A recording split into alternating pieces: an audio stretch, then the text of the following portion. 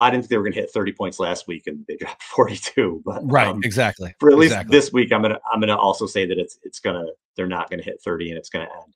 But again, I don't think Cleveland it matters with Cleveland's offense. So I'm gonna say they'll get to 24. I'll say the score is gonna be 24-10 Niners.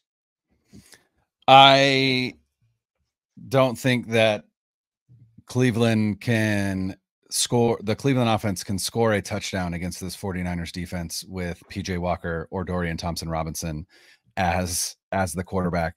So I will say that the 49ers win. I had 24 in my head right when you said it. That's 2 weeks in a row where we went with the same point total for the 49ers. But I'm going to say 24-6 San Francisco. There you have it. 6-0, baby. It's where we're headed. That's and covering right. the spread. We both have them covering the spread. Yes. Which I think is 8 right now. So I'm getting way too into this betting stuff.